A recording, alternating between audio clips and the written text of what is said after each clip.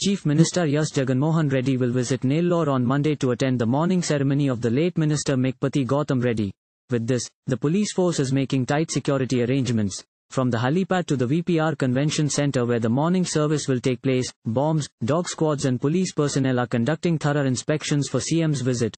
On Sunday, SP CH Vijayarao held a meeting with the personnel involved in the security duties at the Umesh Chandra Memorial Conference Hall in the city and gave directions. The Chief Minister wanted to see that no untoward incidents took place in the areas he was visiting.